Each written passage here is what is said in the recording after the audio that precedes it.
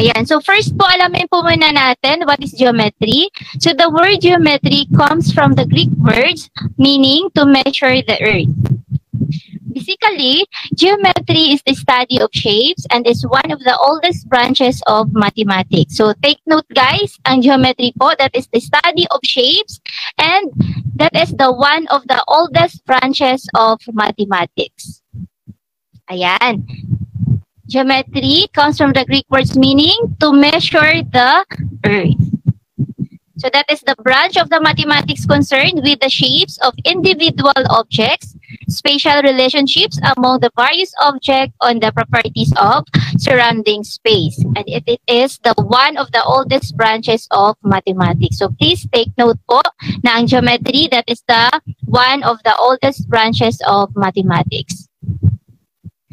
Then the next one is the Greeks and the Euclid. So our modern understanding of geometry began with the Greeks over 2,000 years ago. So the Greeks felt the need to go beyond merely knowing certain facts to being able to prove why they were true. So around 350 before Christ, Euclid of Alexandria wrote the elements in which he recorded systematically all that was known as about geometry at that time. So Euclid of Alexandria, that is to distinguish him from Euclid of Megara, was a Greek mathematician often referred to as the founder of geometry. Si Euclid po, that is a father of geometry or the founder of the geometry. The elements, knowing that you can define everything and you can prove everything. So Euclid began by stating three undefined terms. So ano po ito? We have point, straight line, and plane surface. So actually, Euclid did attempt to define these basic terms. Okay? So point is that which has no part. So as in tuldok lang po siya, no part. So that is point.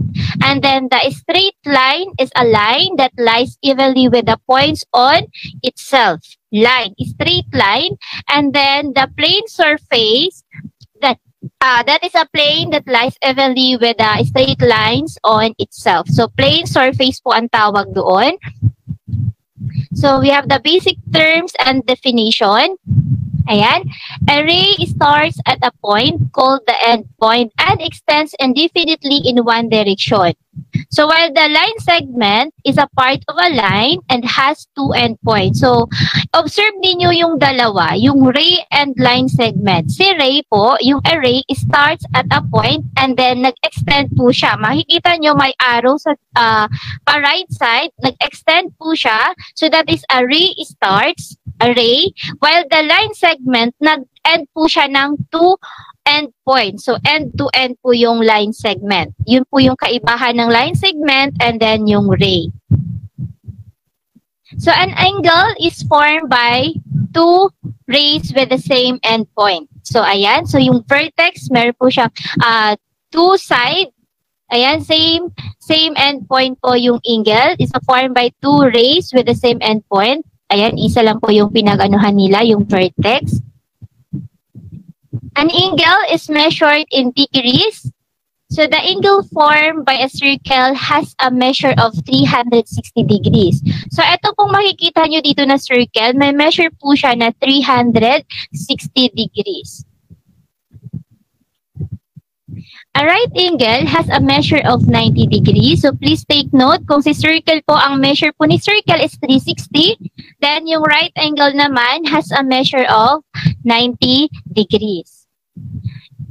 Next one is the straight angle has a measure of 180 degrees. Okay, so kung mapapansin ninyo, yung straight angle po, ang measure po niya is 180 degrees. And then yung circle is 360. Then yung right angle is 90 degrees. A simple closed curve is a curve that we can trace without going over any point more than once while beginning and ending at the same point. So a polygon is a simple closed curve composed of at least three line segments called sides. So the point at which two sides meet is called vertex.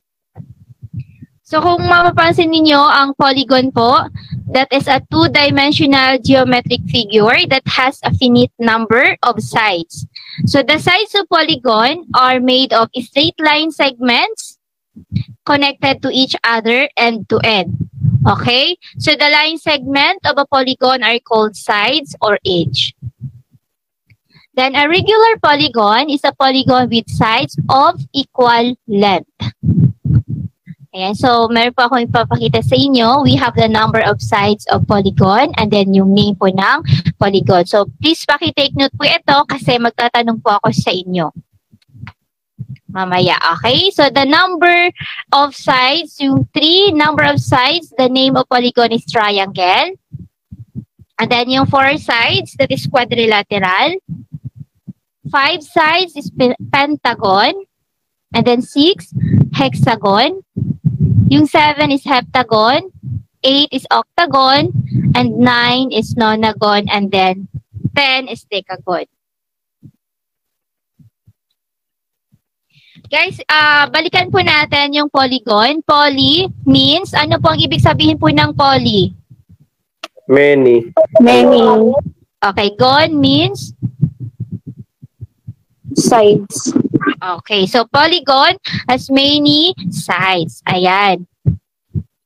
Sige, bago po tayo mag-proceed ng, sa quadrilaterals, so may question po ako, what is the number of sides of pentagon? 5. 5 po. Okay, very good. 5. How about the octagon? 8. 8. Decagon? 10 po. 10. 10. Hexagon? 6. 6. Okay. Very good. Ayan. So, next is the quadrilateral. So, ito naman po yung ating aralin. A quadrilateral is a 4-sided polygon. So, we can further classify the quadrilaterals. Ayan. Trapezoid is a quadrilateral with at least 1 pair of parallel sides. Then, a parallelogram is a quadrilateral in which both pairs of opposite sides are parallel. Kite is a quadrilateral in which 2 pairs of adjacent sides are congruent. Rhombus is a quadrilateral in which all sides are congruent. Ipapakita ko po sa inyo mamaya yung mga shapes nito. Kasi mas maganda pa rin po na makita niyo yung shapes para ma-identify niyo po talaga, okay? Then, a rectangle is a quadrilateral also in which all angles are congruent of 90 degrees. And yung square. Square is a quadrilateral in which all 4 sides are congruent and all 4 angles are congruent. And of course, 90 degrees din po yung square. Ayan. So, as you can see, from general to specific, yung quadrilateral, ayan, di ba yung quadrilateral as a 4-sided polygon. And then, meron po tayong trapezoid. Ano nga po yung sa trapezoid? Ano po yung mapapansin ninyo dito sa trapezoid? 1 pair parallel lines from. Okay, so yung trapezoid, that is a quadrilateral with at least 1 pair of parallel sides. So mapapansin ninyo dito sa trapezoid kabilaan po, that is a parallel sides. And then the next one is the parallelogram. Ayan, parallelogram, that is a quadrilateral in which both pairs of opposite sides are parallel. And then, the next one is yung kite. Yung kite naman, that is a quadrilateral in which 2 pairs of adjacent sides are congruent.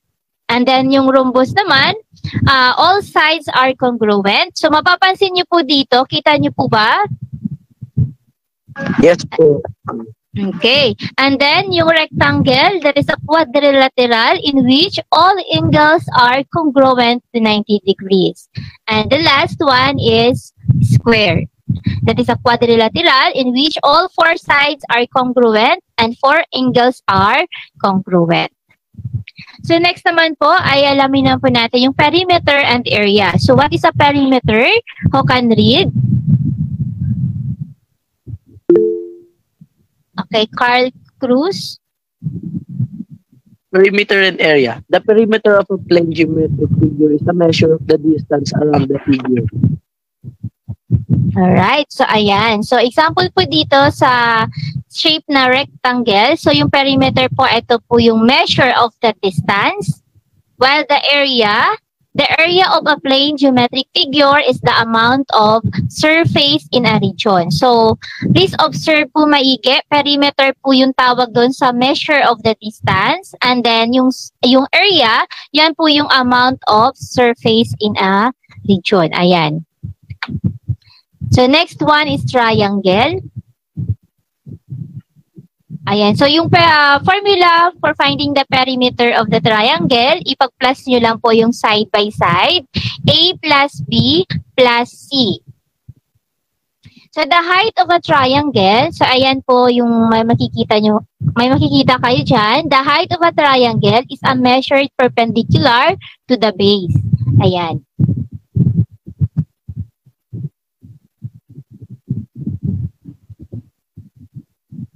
Okay? So, yung area po ng triangle, 1/2 times base times height. Then, the rectangle and square. Kung mapapansin nyo po dito sa perimeter, sa rectangle po, 2 width plus 2 length. Bakit po ganon? Kasi po, dalawa po yung width natin, dalawa din yung length. Na ito po yun. Kaya, pinag 2 times width plus 2 times length. Pwede rin pong gawin ninyo ng ipag-plus nyo yung side by side, pero mas madali pong i-identify kapag ganito na lang po ang gamitin ninyo na formula 2 width plus 2 length. Ang area naman po niya, i-multiply nyo lang po yung length times width sa pagkuha po ng perimeter and area ng rectangle. And then, yung sa square naman, ayan. Kung mapapansin ninyo, sa square, di ba same side lang po sila lahat. Kaya, ang formula po ng perimeter, 4S lang po siya. Okay? 4S lang po. So, yung 4 side, kung ano po yung value ni side ng bawat side po ng square, i-substitute nyo lang po dyan. Tapos, yung area niya, S squared. So, i-squared nyo lang po yung side ng bawat side ng square. Then, yung parallelogram, we have 2A plus 2B. So, pareho lang po siya doon sa rectangle. Then, yung area, ayan, height, tapos yung base. So, area of a parallelogram, area of a rectangle with yung width po natin is height, and then the length po yung base. So, yung area, height times base. Ayan. Nasundan po ba? Opo. Okay, next is yung trapezoid. Yung perimeter po ng trapezoid, A plus B plus C plus D. Then yung area, ayan. So, si trapezoid po, yan po ay half ng parallelogram. So, makikita niyo po siya dito. Ayan, tingnan niyo maigi. Diba, nag-form na po siya ng parallelogram. So, since trapezoid po yung kukunin nating perimeter at yung area, so ito po yung magiging formula po natin. Half, ayan. Half times height, then A plus B. So, parallelogram with a base. Yung base po ni parallelogram, di ba, A plus B. And yung height niya is A plus B. But, the trapezoid is a half of the parallelogram. So, ito po yung ating formula na gagamitin. Area is equals to 1/2, then times height plus A plus B. Okay, so, pangalanan nyo nga po ito kung ano po name ng polygon na to. Meron po siyang sides na ilang sides po ito? 6 po. 6 po. 6 sides. O, ano pong pangalan yan? What name of the polygon? Hexagon po. Hexagon. Ayan. Next one. Pentagon. Pentagon. Okay, very good. Okay, so what is the perimeter of triangle with sides of length? We have 1.5 centimeter and 3.4 centimeter and 2.7 centimeter. Sige nga, pakisolve nga po ito kung ano po ang sagot ninyo. The question is, what is the perimeter of triangle? 7.6 centimeter po. Ayan. So, the answer is, ano po ang sagot? 7.6 centimeter. Ayan, very good. So, 7.6 centimeter. And the next one, the perimeter of a regular pentagon is 35 inches. So, what is the length of each side? Again, the perimeter of a regular pentagon is 35 inches. Ayan, 35 po inches yung regular pentagon. The question is, what is the length of each side? 7 po. Okay, very good. 7. Paano po nakuha yung 7? Si 35 po, i-divide lang po natin sa 5 kasi 5 side lang po yung pentagon. So, therefore, 7 inches. Next one, a parallelogram has a base of length 3.4 centimeter and then the height measures is 5.2 centimeter. What is the area of the parallelogram?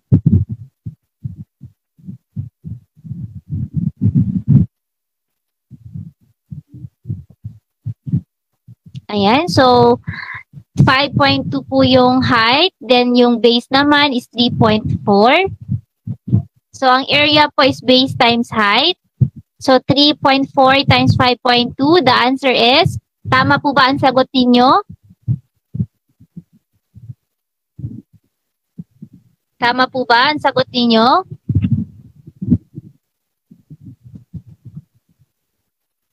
Ma'am, ano po? 17.68 centimeters po. Yeah, 3.4 times 5.2. So, 17.68. So, nagkamali lang paglagay. So, 17.86. So, nagkabaliktad. Ayan. So, 17.68 centimeters squared po yung area ng ating parallelogram. Okay, next. The width of a rectangle is 12 feet. If the area is 312 feet squared. So, what is the length of the rectangle? So, kung ang width po ng rectangle natin is 12, then yung area is 312. So, ano daw po yung length ng rectangle? 26 po. Okay. Ayan. 26. So, i-check po natin. Ang pag-check lang po dito, si 12, yung ano natin, yung width ng rectangle, ita-times lang po natin kay 26. So, the answer is 312.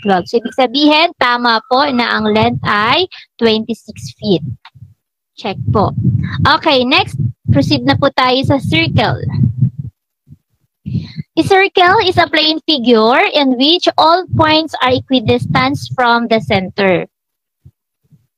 So, the radius R is a line segment from the center of the circle to any point on the circle. So, tandaan niyo yung radius po, nag-start po siya sa gitna, yung pinaka-center. Okay? The center of the circle to any point on the circle. So, yun po yung sa radius. And then, the diameter, D, is the line segment across the circle through the center. So, straight line po siya sa end-to-end po ng circle. Then, the circumference, C of a circle is the distance around the circle. C is equals to, ang formula po ng circumference, 2 pi r. Then, the area of a circle is A is equals to pi r squared. So, ayan, tingnan nyo po yung circle, yan po yung sa radius. Then, yung distance naman po ito. Ayan. Now, find the circumference. So, ang formula po ng circumference, C is equals to pi r. So, the distance around the circle. So, ito po yung 1.5 cm po yung ating radius. So, ang formula, C is equals to pi r. So, ang pag-solve po natin, C is equals to 2 pi, then 1.5 po yung radius natin. So, multiply nyo lang po yan, 1.5 times 2. So, therefore, the circumference of a circle is 3 pi centimeter. So, yun na po yung sagot ng ating circumference of a circle. The next, define the area of the circle. So, yung area po ng circle natin, A is equals to pi r squared. So, kung ang diameter po is 8 inches. Ayan. So, ang radius po natin is 4. So, A is equals to pi r squared. So, substitute lang po natin. So, ang radius po natin is 4.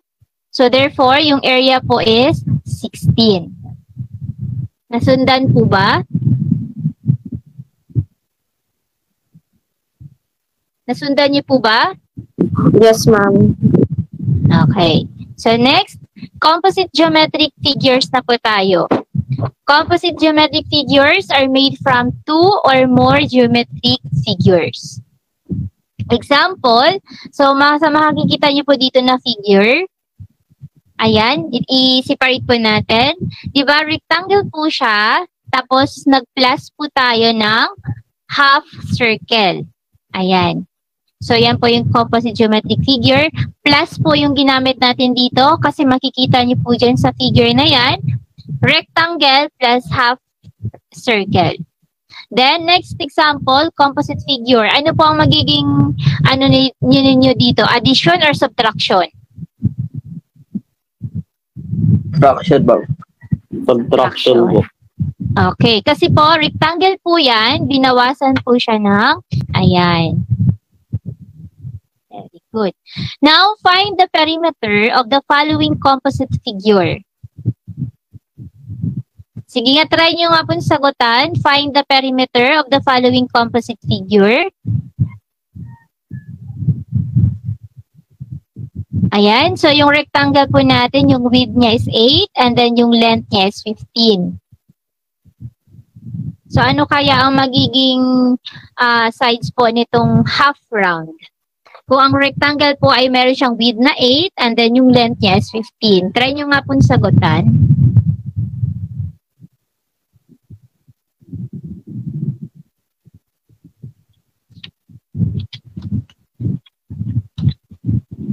$46, ma'am. Sige, antayin natin yung iba niyong kaklase.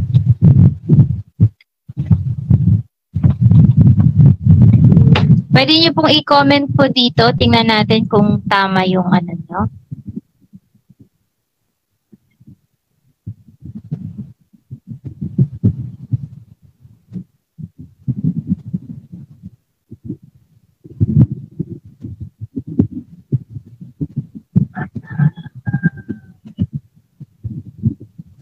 Pwede niyo po i-comment po dito yung sagot niyo, guys.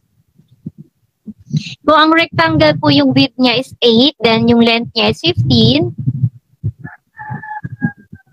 So ano naman po yung yung sukat po nito ni half circle?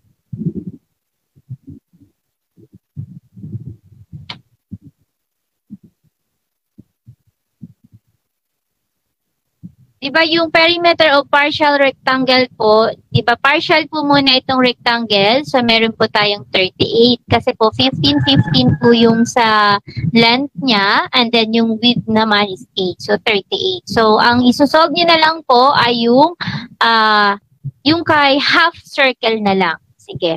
Sige, tingnan natin kung tama po ang sagot ninyo.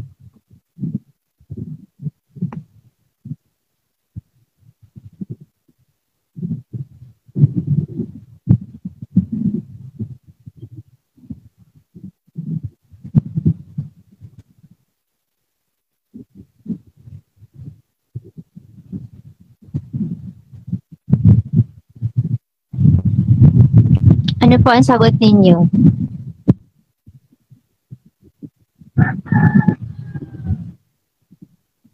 Kay Joriel Talan, 16. Tapos kay Franklin, 46.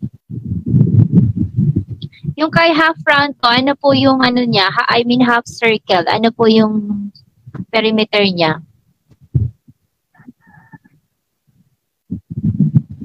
Okay, tingnan na po natin. Ayan. Half a circle with diameter. So, di ba mapapansin ninyo, yung width po ng rectangle, di ba, 8. So, ngayon, half circle with a diameter is 8. So, ang radius po niya is 4. Tama? So, kasi half po yung, ang radius po kasi start po siya sa center.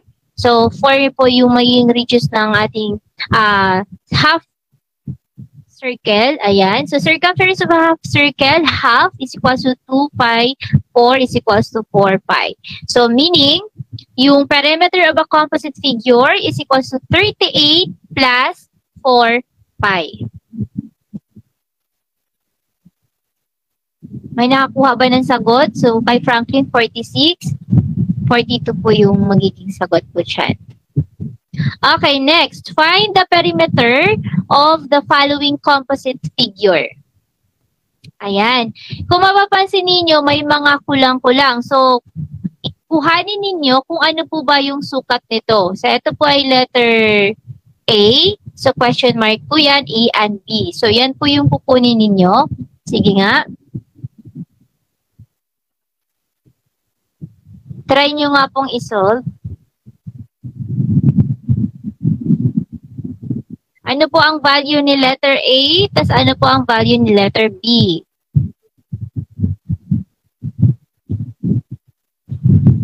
So, ito po yung perimeter niya. We have 28 plus 60 plus 12 plus 42 plus B plus A. So, ano kaya ang value ni B at ni A? Paano kaya kunin yun?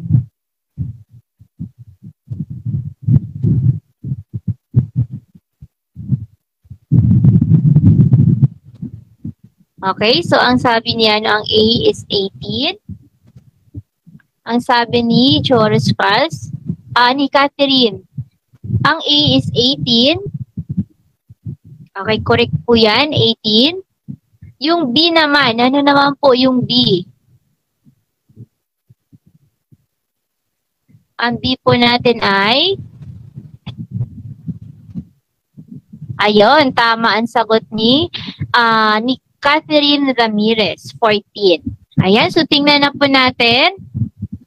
So, ang pagkuha lang po niyan, sa letter A, una po nating solve yung letter A. Diba yung makikita nyo sa pinakataas, 60 po yung kanyang sukat.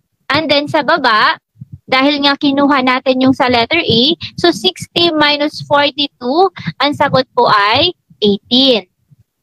So, 18 po yung letter A natin. Ayan.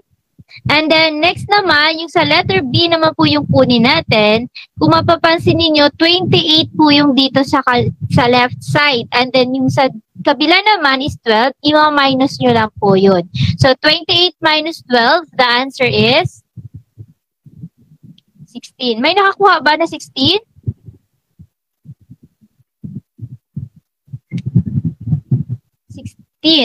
So, wala pala na ako. 16 po yung sa letter B. Kasi, di ba, tingnan nyo, 16, kapag ipa-plus po natin sa 12, yung buo niya po is 28. So, 16 po yung sa letter B.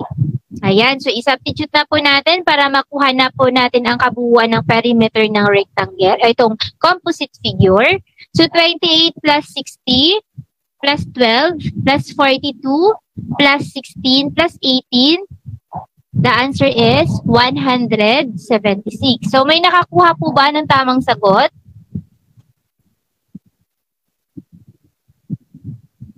May nakakuha po ba? Wala po. So, tingnan niyo po maigi kung paano siya nakuha. 28 po dito sa kabilang side. And then, yung dito naman, sa right side is 12. So, 28, ima-minus nyo lang po sa 12 para makuha natin yung B. So, 16 po yung sagot. 28 minus 12 is 16. Kapag ipag-plus nyo si 16 plus 12, so 28 po yung sagot. Okay? Sa letter A naman, ang letter A, di ba 18 po ang nakuha natin. Kasi si 60, bawasan po natin ng 42, 18 po. So, 18 plus 42, 60. Ayan. Okay, next. Find the area of the figure. Ayan. Paano po yung gagawin dyan? Una pong kunin ninyo ay yung triangle. Ayan. Sige nga, try nyo po munang i-solve yan. Find the area of the figure. So, may triangle po tayo at meron din tayong rectangle. So, kunin niyo po muna itong sa triangle. Ayan.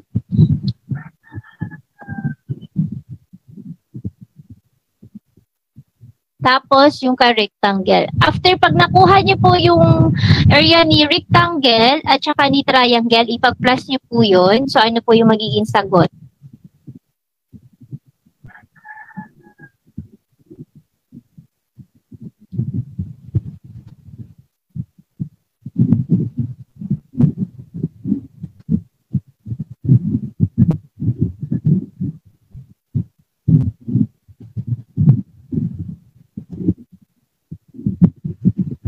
So, ang sagot ni Ivan, yes, 36.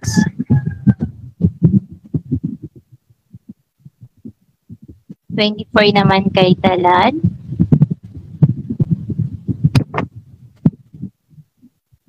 Ayan, so tingnan na po natin.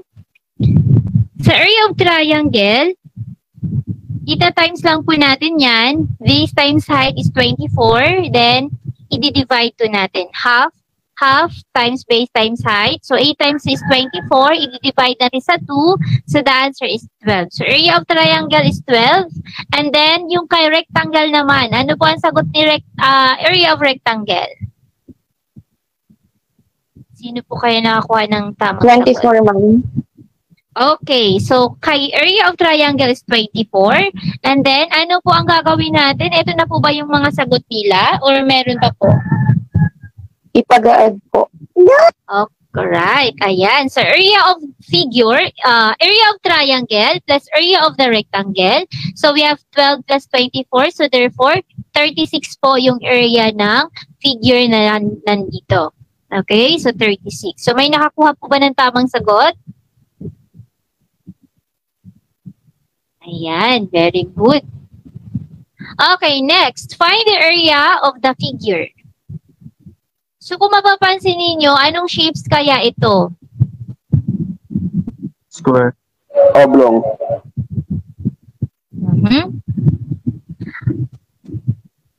Rectangle. Ayan. Okay, so solve nyo nga po yan. Find the area of the figure. Paano po natin kunin? Kung ang diameter niya is 4, ayan, makikita nyo po yan. 4 po yung diameter, tapos yung radius is 2. So, paano niyo po siya isosolve?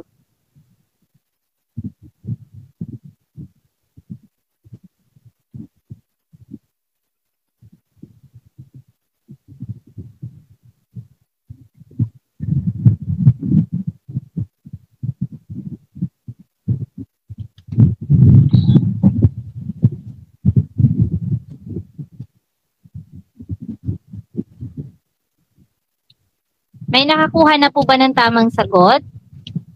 18, ma'am. Sige, tingnan natin. So, yung area of a circle, di ba, pi 2 squared is equals to 4 pi. So, ang area of a circle, di ba, pi r squared. So, ang radius po natin is 2. So, i-substitute lang po natin.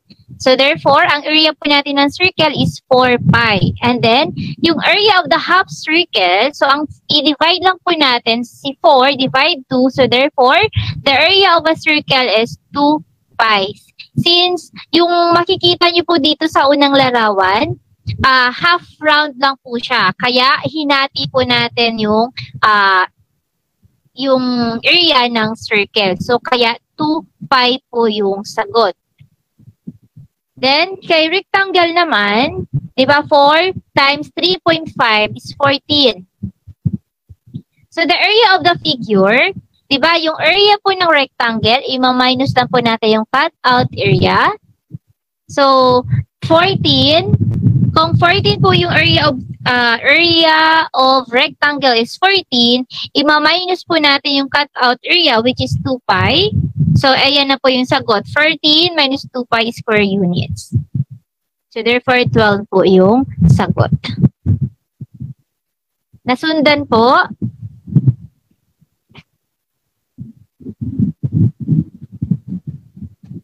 Yes po. Okay, next. a walkway 2 meters wide surrounds a rectangular plot of grass. Then the plot is 30 meters long and 20 meters wide. So what is the area of the walkway? So paano po natin to isolve? Again, a walkway 2 meters wide surrounds a rectangular plot of grass. And then the plot is 30 meters long and 20 meters wide. What is the area of the walkway?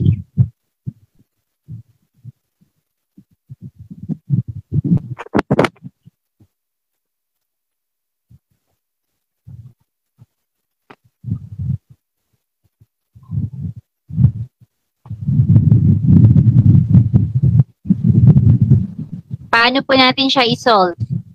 So what are the dimensions of the big rectangle, grass and walkway? Ito po yun. Yung width po natin, we have 2 plus 20 plus 2. Yan po yung width natin. Meron po tayong 2 plus 20 plus 2 is equals to 24. Then yung length naman, yung length, 2 plus 30 plus 2 is equals to 34.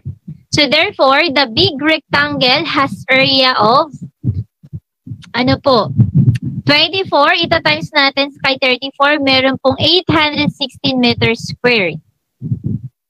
Now, ang tanong po dito, what is the area of the walkway? Kung ang big rectangle, kung may area siya na 816, paano naman po yung itong nasa loob?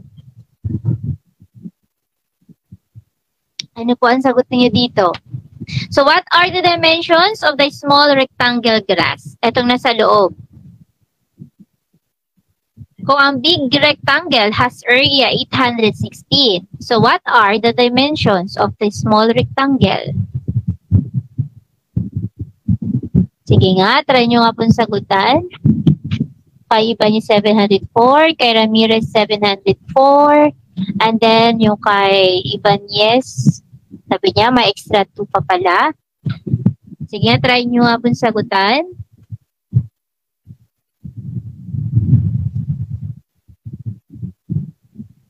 Tingnan natin kung may makakuha ng tamang sagot.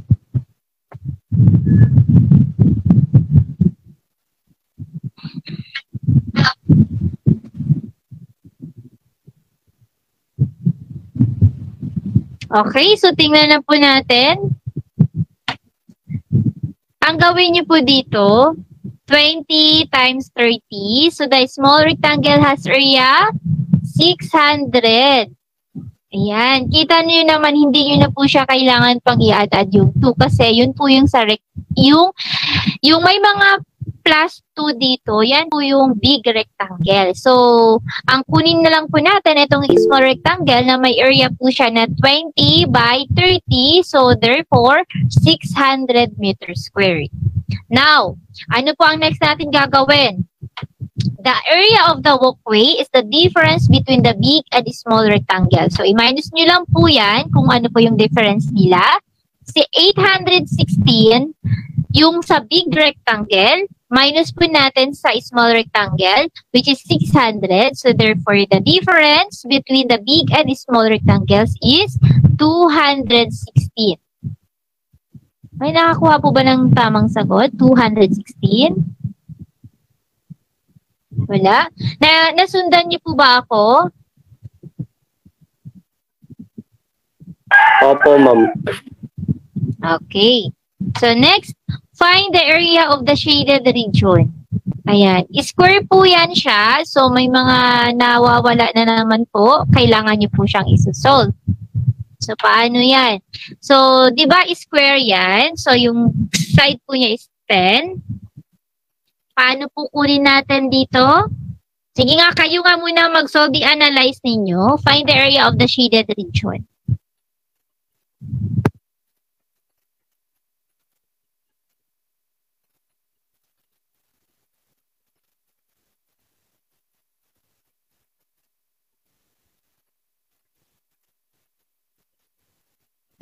Ang hirap, ma'am. 20, ma'am. Kaya niyo po yan.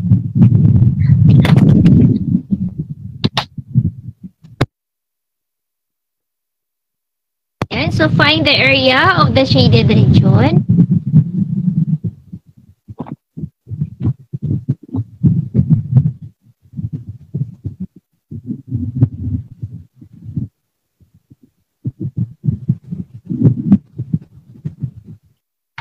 Okay, so yung area of square, 'di ba, ang formula po ng area of square natin is S squared. So, ang side po ng lahat ng square natin dito is 10. I-squared nyo lang po yan. So, therefore, the area of square is 100. Yan, nakuha na po natin yung area ng square natin, which is 100. So, next naman po, ito, may nagsagot na po ba? Tingnan natin.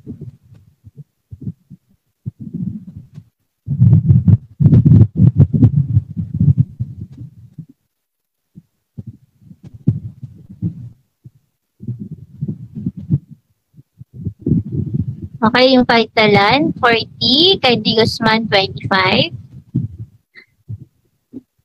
Okay, so isolve na po. Tingnan na po natin dito. Ayan, kung mapapansin ninyo, ito po yung square. Tapos, kinat po itong Ayan. Ang diameter po dito sa circle is 10. Tama po ba? Diba? Ang side po ni square is 10. So, therefore, yung diameter po ng circle natin is 10. So, since square po yan, kinat po natin itong side by side. So, ang magiging radius po natin is 5. So, 5 po yung radius natin.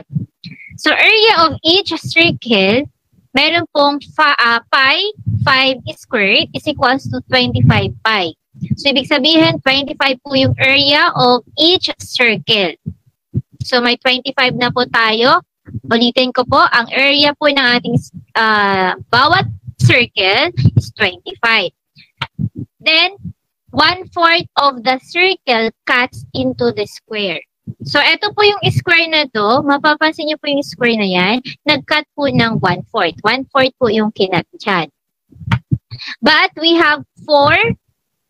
Okay, so may 4 po tayo dyan. So, ang mangyayari nito, 4, i-times po natin sa 1/4. 4 sides po yan siya lahat. Ita-times natin sa 1/4 times 25 cuts into the area of the square. So, therefore, the area of the shaded region is equals to the area of square. So, isolve din nyo guys. Yung area of square is 100. Diba? So, 100 po yung area of square. And then, yung area cut out by circle, ilan na po? Kung 4, ita-times natin sa 1/4.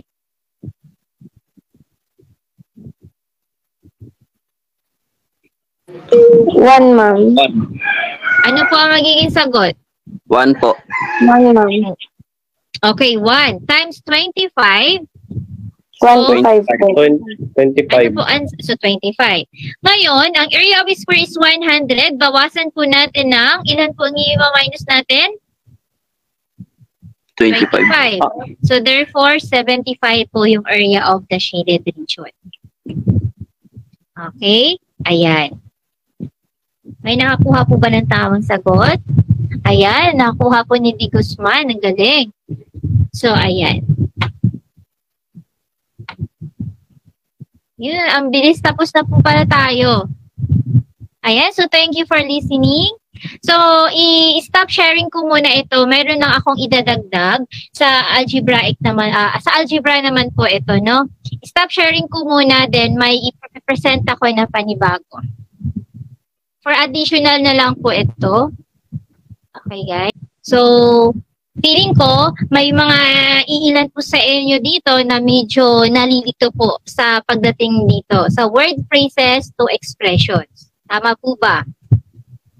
Kaya naisipan ko na magdadagdag po nito. Actually, geometry po yung aking na-assign po sa akin. And then, ito po ay for additional kasi mabilis lang po tayo. Mabilis lang po tayo natapos sa topic ko na geometry. So, ito po for additional lang po ito. Okay? Ayan. So, translating word phrases to expressions, then translating word sentences to equations. So, yun po yung ating i-discuss ngayon. Ayan.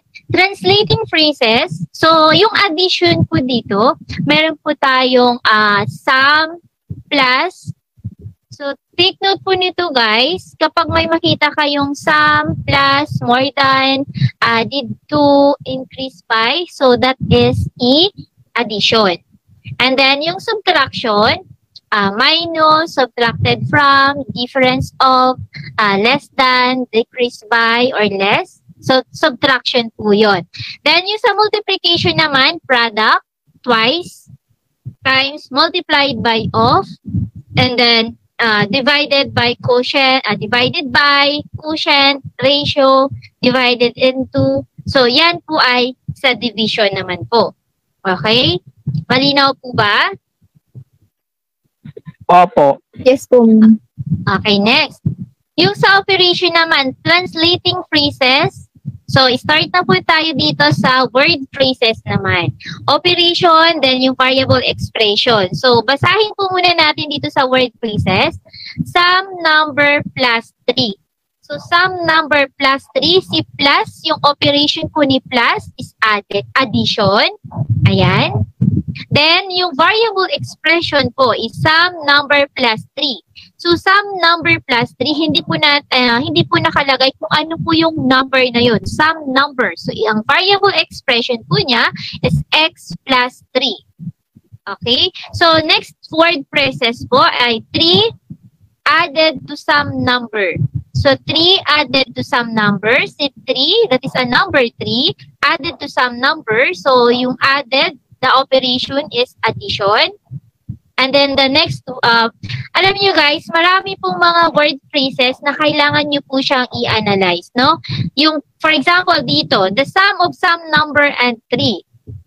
Then the next one is 3 more than some number. So yung variable expression niya is x plus 3.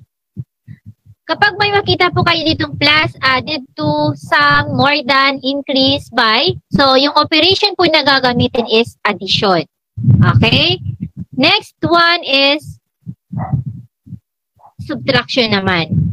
So, yung word phrases niya is sum number minus 6. Ayan. So, minus, so subtraction po siya. 6 subtracted from some number. So, y minus 6. Then, the difference of some number and 6. Ayan. So, difference, that is subtraction. And then, 6 less than some number. So, y minus 6. The next one is some number decreased by 6. So, y minus 6. So, decrease. And then, yung less, so subtraction po yun. Ayan. Marami po dyang nakalagay dyan. So, next, translating phrases. So, ganun pa din. So, dito naman po tayo sa multiplication, exponents, and roots. So, yan po yung operation. And then, yung word phrases.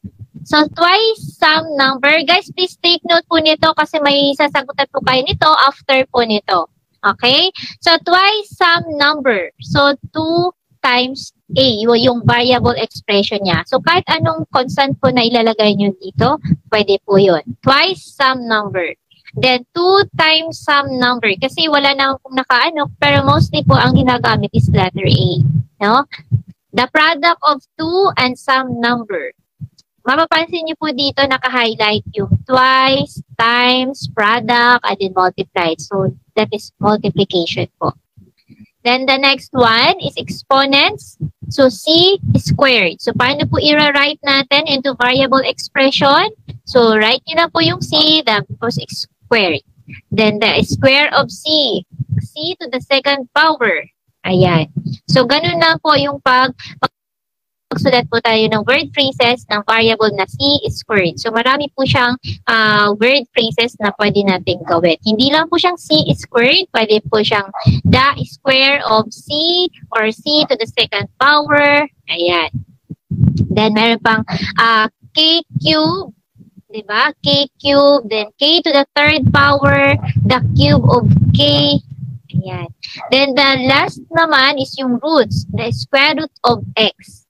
So, wala na po siyang ibang word phrases na pwede nating gamitin, kundi the square root of x lang po siya. Okay? Next is the division. Ayan. Word phrases, some number divided by 5. So, divided by, that is division.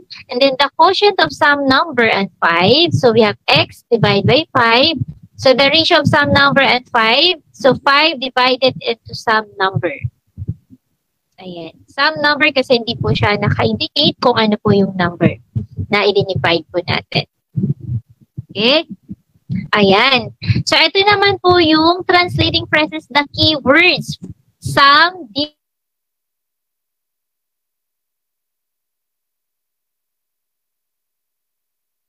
indicate the answer of the respective operations. So, sum of x and 3. So, ito naman, di ba, sum of x and 3, so x plus 3. Then, difference of x and 3, so x minus 3. Then, the product of x and 3, so x times 3 or 3 times x. Then, the quotient of x and 3, x divide 3 or x over 3. Ayan. Next, the product of a number and 4. So, 4x lang po siya. The product of a number and 4, 4x. Then, the sum of a b cubed and 7. So, b cubed plus 7. Madali lang po ba? Ano, madali lang po ba, guys?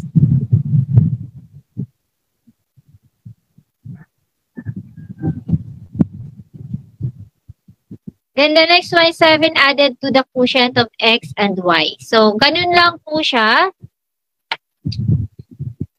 Then the next one is a number subtracted from 8. Makinig po kayo kasi mamaya po may itatanong po ako sa inyo. May mga kailangan nyong sagutan, no?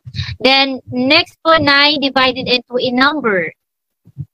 So, 5 more than 2 times a number. So, 5 plus 2x or 2x plus 5. Kahit magkabaliktad po yan, so tama po yung magiging sagot ninyo. Halimbawa, 5 more than 2, pwedeng 2 times a number. So, 5 plus 2x or 2x plus 5. Ayan. Next naman, 7 times the sum, yung sum po of A and B. So, A plus B, then 7 times quantity A plus B. Then, the product 5x of 5. The product of 5, so, ang paglagay niyo po in the product of 5, so 5x and a number minus the sum of x plus 2. So, ang pagsulat niyo po dito, hindi po ganito ha, yung may naka-x na red. So, ang tama po is 5x minus x plus 2. Ayan, malapit na po tayo matapos. The sum of A and B, so A plus B divided by the difference of A and B. So, A plus B divide po natin sa A minus B. Ayan, so 12 less than 3 times a number. Ano po ang magiging sagot nyo dito? Paki-comment na lang po. Tingnan natin kung ano po ang sagot ninyo dito. 12 less than 3 times a number. So, ano po ang sagot ninyo dito? Letter A, 3n plus 12. Letter B, 12 minus 3n. Then letter C, 3n minus 12. Then letter D, 3n times 12. So, ano po ang sagot ninyo dito? Tingnan natin. 12 less than 3 times a number. 12 less than 3 times a number. Ang sagot po nila ay letter B. Tingnan po natin kung ano ang tamang sagot dito. May pahabol pa po ba? Tandaan, 12 less than 3 times a number. So, ang sagot po ay letter C. Correct si Talan. Ayan, may pahabol si Talan. Ayan. 12 less than 3. Diba? Si 12 less than 3 times a number. So, the correct answer is letter C. Okay, next. The difference of A and B. The difference of A and B. Difference po nila ni A and B decrease by the sum of W and Z. Again, what is the difference of A and B? So, i-write niyo po yung difference ng A and B, decrease by. Ano po ba yung mauuna doon? Decrease by, ha? Decrease by the sum of W and Z. The difference of A and B decrease by the sum of W and C.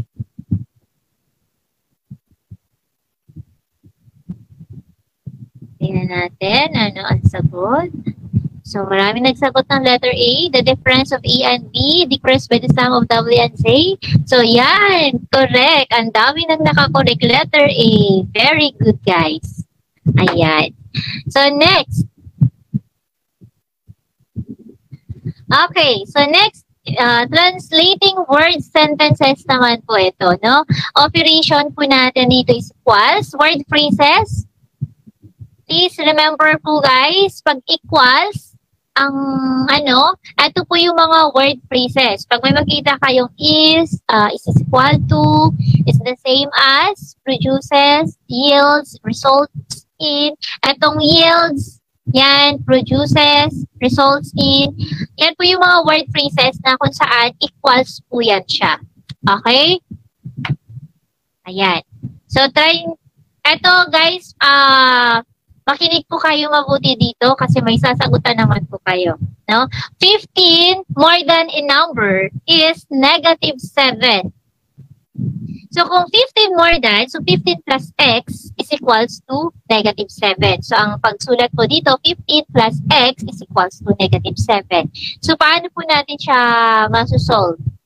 So, 15, ima-minus lang po natin dito si 15 para si x, ilagay po natin dito. Negative 7 plus negative 15, the answer is negative 22. Ayan.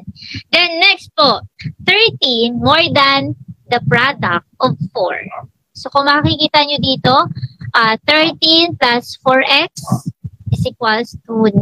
Yields is equals. Ayan, di ba? Pinakita ko sa inyo yung word phrases ng equals, may yields po nakalagay. So 13 more than the product of 4 and a number yields is 9. So ang pagsulat po dito, 13 plus 4x is equals to 9. So, ima-minus lang po natin sa 13, both side po ng 9 at saka yung sa 13. So, 13 minus 13, cancel na po natin yon. So, ang matitira po si 4x. So, 9, positive 9 plus 13. So, magiging negative 4 po yan. And since unlike sign po sila, so isa-subtract lang po natin siya. And then, ikakopy natin yung biggest number sign. Ano po yung pinaka-biggest number dito? Diba 13? So, ang sign ni 13 is negative. So, therefore, yung sign po natin is negative. So, 4x, i-divide po natin sa 4. Ito, 4x divide 4, cancel na po. So, x na lang po ang matitira. And then, negative 4 divide positive 4 is equals to negative 1. Okay, next. 3 times the difference of a number and 5 is equal to 7 times the number. Then, minus 12. Again, 3 times the difference of a number and 5. Difference of a number and 5, So, number, ibig sabihin wala po siyang constant number, kaya x po ang gamit natin. Number and 5 is equal to 7 times the number minus 12. So, ayan, naka-indicate na po dito. 3 i-times natin sa x minus 5. Ito po yung the difference of a number and 5. Naka-close parenthesis po si x minus 5 is equal to 7x. 7x kasi 7 times the number. Kaya 7x minus 12. Okay? Now, si 3x, i-multiply na po natin dito si 3 times x is equals to 3x minus 3 times 5 is equals to 15 is equals to 7x minus 12. So, ima-minus po natin siya sa 7x. So, 3x minus 7x, that is negative 4x. Then, copy po natin si negative 15 is equals to cancel na po natin itong 7x. Itong dito, 7x minus 7x, cancel na po siya. And then, bring down natin si negative 12.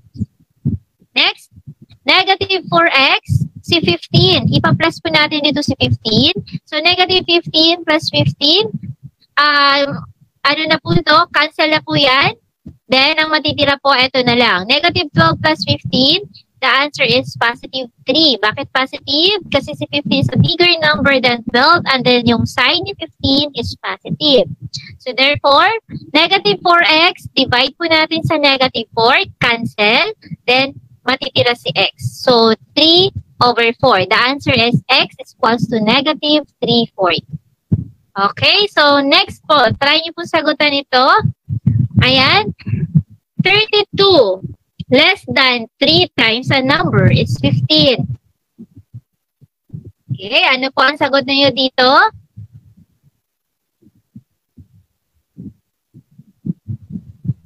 "32 less than 3 times a number is 15.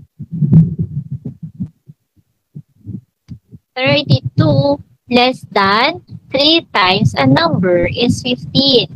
Okay, so maraming nagsagot ng letter A. Ang tamang sagot is letter B. 332. Diba? 32 less than siya kay 3 times. 3x is equals to 15. Ayan, marami po talagang nagkakamali dito. 32 less than po kay 3x or 3 times a number is 15. Next. Ayan. The quotient of 4 less than a number. The quotient of 4 less than a number and 5 is the same as the number divided by 8. Again, the quotient of 4 less than a number and 5 is the same as the number divided by 8. So the number divided by 8.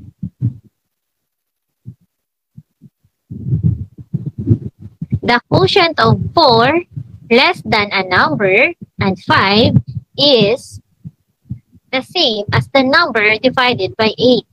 Ang tamang sagot is letter D. Ayan, maraming nakakuha ng tamang sagot. Letter D. Ayan, no? The quotient of 4 less than a number. So, less than, less than dun kay n or the number. And 5 is the same as the number. So, same as, so ibig sabihin, yung equals niya, divide din po siya the number divided by 8. So, letter D po ang sagot. Ayan. So, tapos na po yung ating discussion, guys. So, thank you for listening. Ayan. So, meron po ditong quotes. Math may not teach us how to add, love, or subtract, hate, but it gives us hope that every problem has a solution. Okay? So, once again, thank you guys for listening. Sana may natutunan po kayo sa ating discussion today. Ma'am, thank you so much, Ma'am Mila. So, sa kahit gaano talaga karami yung side natin, we still able to identify yung unique natin and yung use natin. And also, thank you, Ma'am Mila, for taking the initiative na to pay attention kung saan nahihirapan yung mga students natin. Kasi it's simple na to read or analyze lang yung word to convert it to formula. So, tapos mahirap pala siya, diba? So, thank you, Ma'am Mila, for spending your weekend with us and have a blessed weekend. Salamat po, Ma'am Mila. Much appreciated po.